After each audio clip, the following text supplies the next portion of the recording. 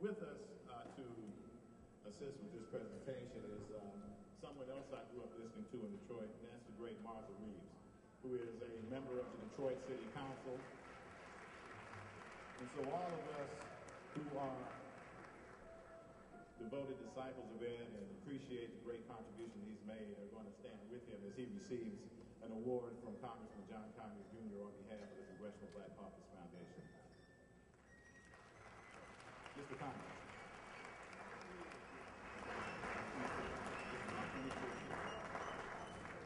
Brothers and sisters, good evening. This is the 24th annual session of the jazz event at the Congressional Black Caucus. Let's give all the people and yourselves a great round of applause. Good evening. It's sure good to be here. I'm happy to have Martha Reeves, the councilwoman from the city of Detroit, to assist me with this presentation. And we are happy to present Ed Love, who is the jazz impresario of the United States. He broadcasts from 9 a.m. to midnight on WDET in Detroit. It goes across the country, and he plays the baddest jazz anywhere in the country. The new ones and the old ones. Let's welcome Ed Love.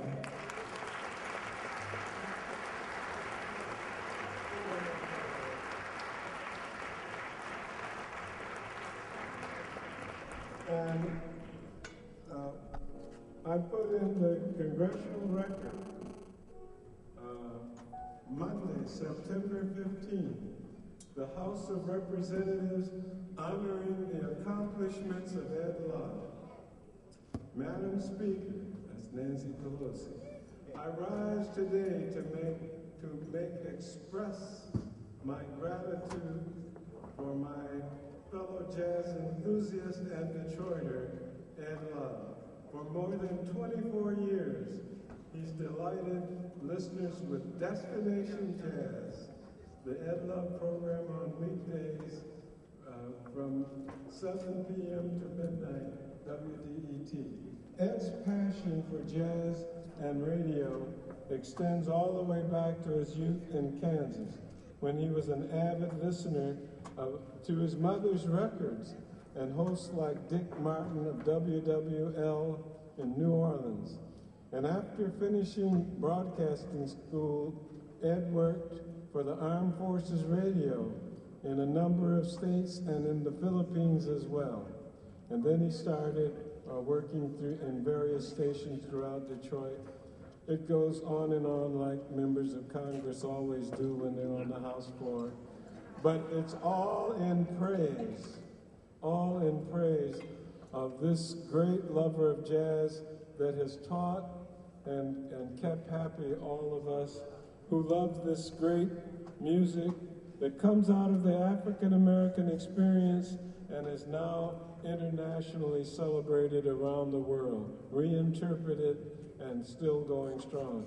Ed, on behalf of the Congressional Black Caucus, I am so proud to present to you this award for 2008 at this wonderful event.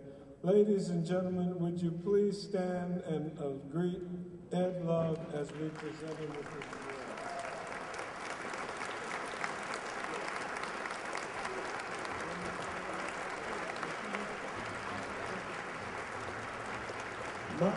Mrs. Martha Love, his wife, is living.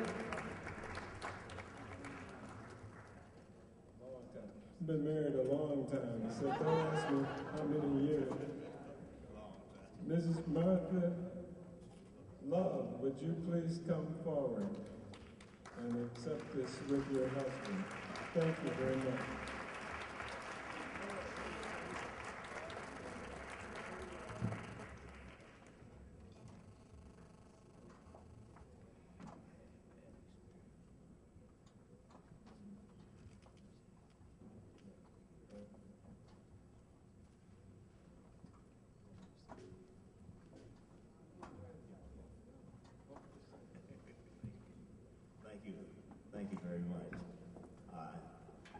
heard that I was getting this award about 3 weeks ago, and they told me that what he just read would be read into the congressional record, which is here. And I have been watching C-SPAN, all 3 channels.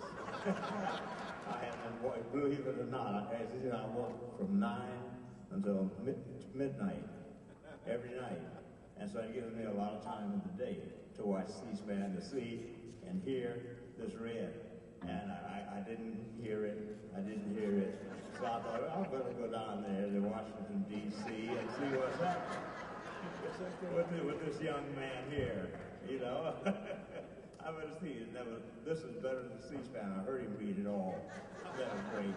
Thank you, Congressman. You know, I may slip and call him John.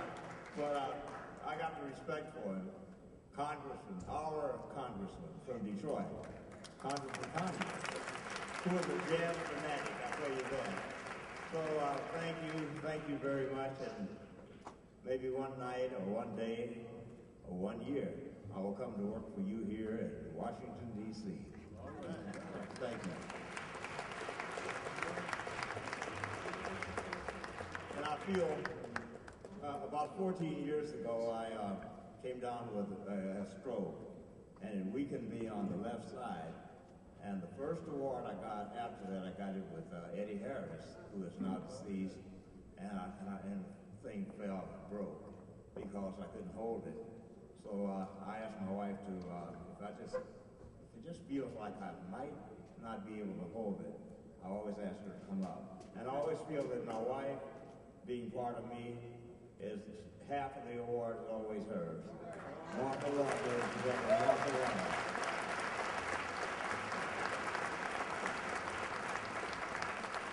Okay, I could go on. Oh, you guys ready? I could go on and on. You know, that's what DJs do. They talk. And I'm more than a DJ because I do other things. But I'm a broadcaster, and I talk, and I talk, and I talk. That's how I let her talking. You know? And she told her daughter today, yeah, he has to stop talking. He has to stop, even in his sleep. Thank you so much. And I tell you what, and I'm not saying this, but I've just seen a little bit of this town. I love it already. I do love Washington, D.C. Thank you so much.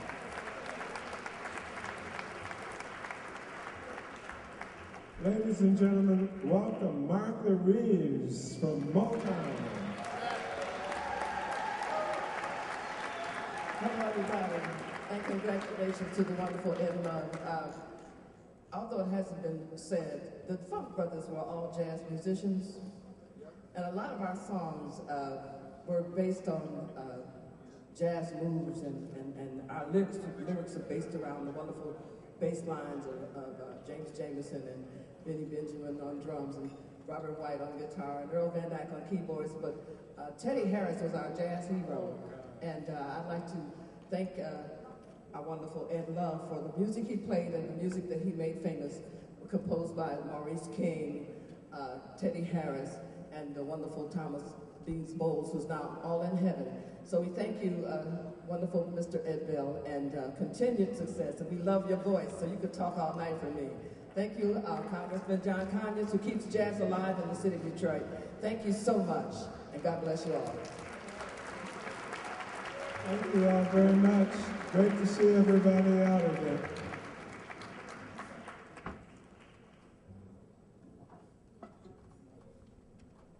Well, all right, ladies and gentlemen, are you ready for us to continue the musical portion of our program?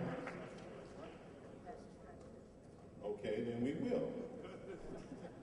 Next up, we have the Wallace Roney Quintet. Now, there are some special things that are going to happen as part of this next presentation, because we have featured with Wallace, his brother Anton. We also have Cush Abiday. We have Hassan Carter. And we have Nasser Abiday. So a lot's going to go on over the next few minutes. So sit back, enjoy the ride, and witness the Nasser Abiday, no, the Wallace Roney Quintet.